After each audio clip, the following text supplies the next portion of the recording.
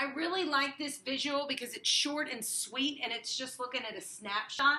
So I'm going to go real quick through this video with you as I go quickly through everything, unfortunately. But if you're looking at angles 1 and 12, it just wants me to name that transversal. So I can cover this up. And these are my two lines, and my transversal is line L. So line L is going to be my transversal. If I'm looking at angles 3 and 6 here, well, J becomes my transversal, line J. If I'm looking at 7 and 15, my transversal is line M. And if I look at 12 and 14, my transversal is line K.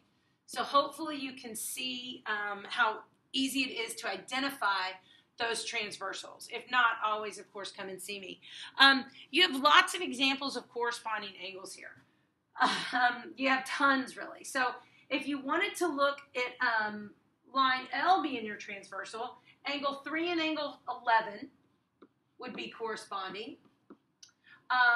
I could look at line M as my transversal, and angle 6 and angle 14 would be corresponding. I could look at line K as my transversal, and 12 would be corresponding to 16. And you can pick as many as you want. I'm just going to stick to J because it's in my line of sight. And I'm going to say 5 and 13. And I'm going to say 8 and 16. Alternating interior, again, you have many you can choose from. 2 and 11 are alternating interior. 6 and 15 are alternating interior. 8 and 13 are alternating interior. 4 and 9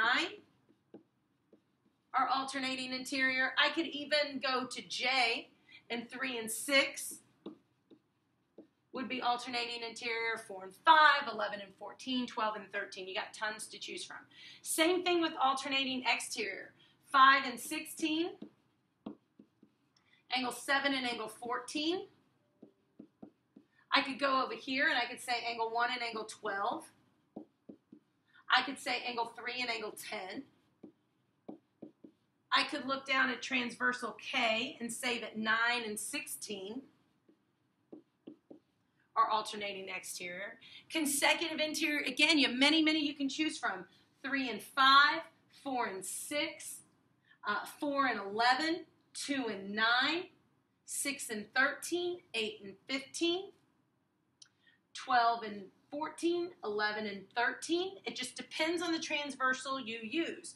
You're looking for that transversal, you're making your hamburger, and what's on the same side of that transversal.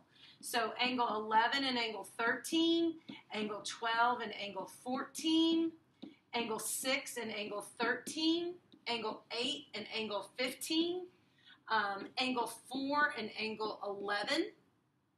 Hopefully you can see where I'm getting those. And then consecutive, same side exterior, same thing. 7 and 16, 5 and 14.